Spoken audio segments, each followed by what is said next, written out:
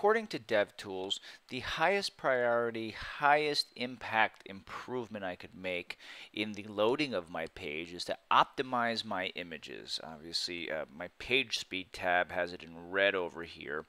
And when I click on it, it's just giving me an idea on how much I could actually stand to reduce these images. Well, to do this, there's a number of tools out there available. Probably the first one known is Photoshop, right? Photoshop has a save for web option, which is good. And we'll use that as well.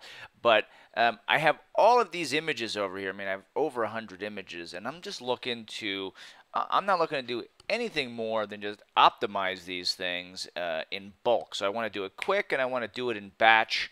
And how am I going to do that?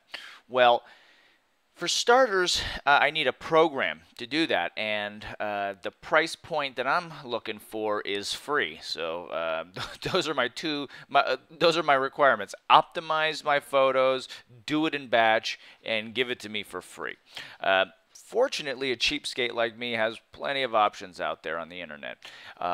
The best option for the Mac that I have found, and many a wiser people have recommended, is ImageOptim. And now ImageOptim is well, it covers all those requirements that I have, you know, free and free in batch. So I've downloaded this and I have it right here. Very plain Jane. I'll install this update, pardon me, while this is happening. Very plain over here, and all you have to do with this guy is drag and drop your files on there. Now, if you're on Windows, although I don't have a direct experience with it, I sort of asked some friends and saw what was going on, compared it to ImageOptim, and File Optimizer seems to be the same product, same features, and there you go. Probably not, you know, maybe not as nice an interface, but I guess there's some skins for it or whatever. I haven't used it personally, but I have heard great things, and from the workflow that I saw is similar to ImageOptim, so it translates really easy. First to note is that ImageOptim, as File Optimizer, if you go, you could check out its preferences, and it's going to sort of tell you all the different options that it has for you.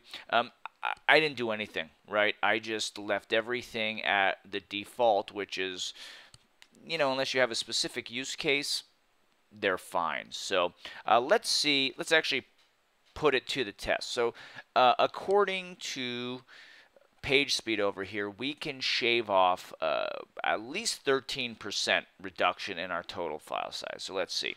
Here was my project before. I'm going to make a complete duplicate of it.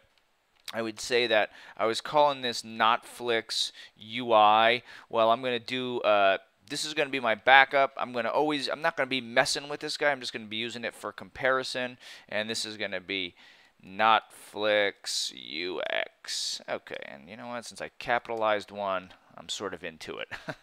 Here, let me even put a little tag on it in case I get silly. So the Netflix UI folder with the images right here, I'm just going to take a peek. 8.1 megabytes.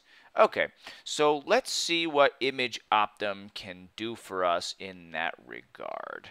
So remember, this is my UX folder, and this guy was 8.1. Why don't I take all of these? First, I start off with these. Dracula Untold may need a little more work over here.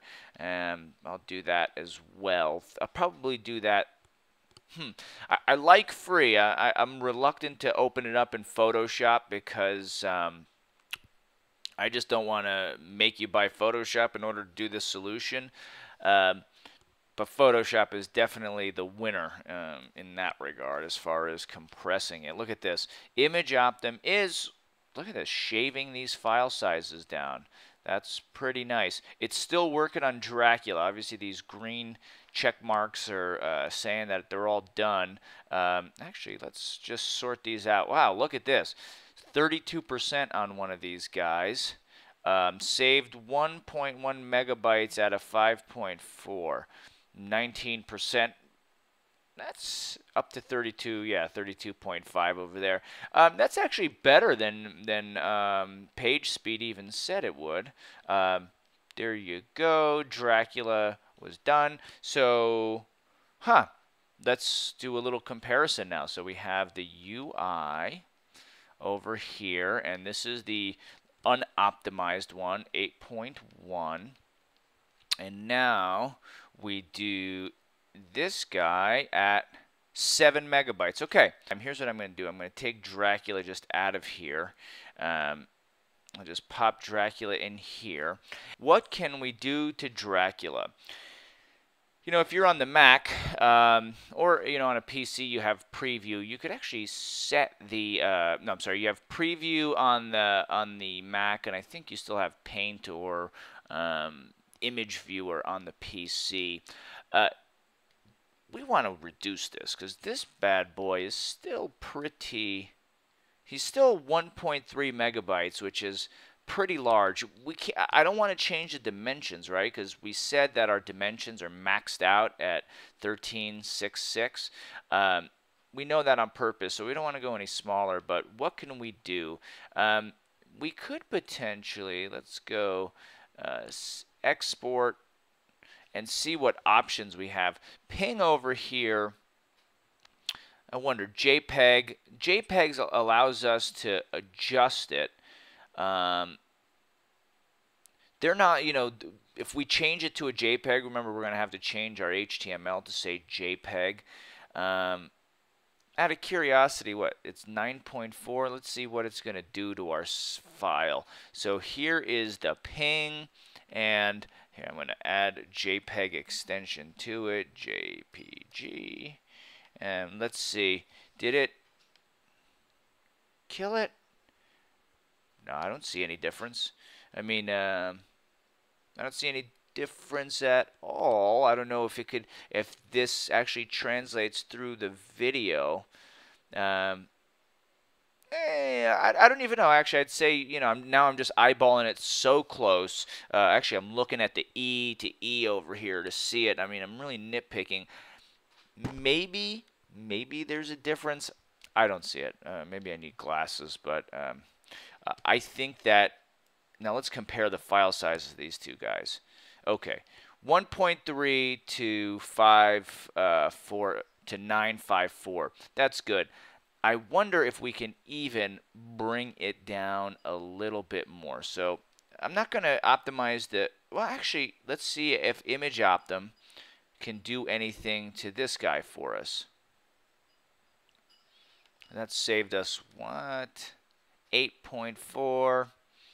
Okay, all right. I mean, that's fine. Let's go one step further. Let's see if when we go export, and we do JPEG, if we could bring it down even further. I mean, that's significant. I mean, best is still that 954. One notch down brings it more than half. Well, let's see what that does. So we'll compare this to Dracula 2. You know what? I'm impressed. I still don't see a difference. I still don't see a difference. And we just such a significant reduction. Awesome. That's way cool. Actually, I didn't even plan this out before I did the video. I'm pleasantly surprised at how good that is. You know what? Let me run it through the optimizer one more time. And now, how far do we reduce this bad boy? 330 kilobytes. Dude, we're doing a good job over here. Okay, let me now pop Dracula in my Netflix UX folder. I need to update my index.html now to have the, because the Dracula Untold is no longer a PNG, it's a JPEG, JPG. So here we go. Now let's see what that's going to look like. Oh geez, my phone is ringing over here, pardon me. Okay, so that is good. Let me see. So now I'm just going to compare my images here. So my new optimized images is 6.1 megabytes versus my old one, which was 8.1 megabytes, 2 megabyte savings. Incredible. That's very good. That's very good. Let's give it a refresh. Let's see what it looks like as well. Not this index. Yeah, this index in the UX. Let's see. So let's see what Dracula. Oops. Let's see what Dracula looks like.